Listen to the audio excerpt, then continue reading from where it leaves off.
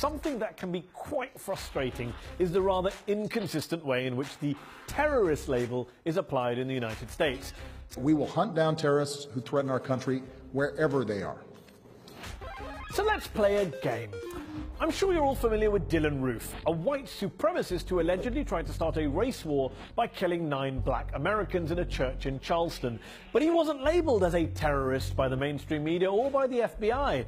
Pakistani-American Jubair Ahmed, on the other hand, was sentenced to 12 years in prison in 2012 for making a YouTube video on behalf of the Pakistani militant group Lashkar-e-Taiba. 9 people killed versus YouTube video. Okay, what about Jared Loughner, the man who in 2011 shot Arizona Congresswoman Gabby Giffords and killed 6 other people? Here is an anti-government activist who tried to kill a congresswoman, but he's not a terrorist apparently. He was charged only with murder and attempted murder.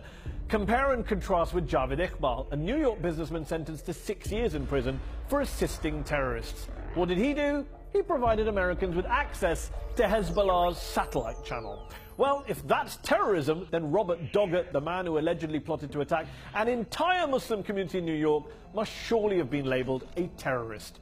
Not quite. He ended up charged with solicitation to commit a civil rights violation by intending to damage or destroy religious property. He's currently at home awaiting trial. No mention of the T word.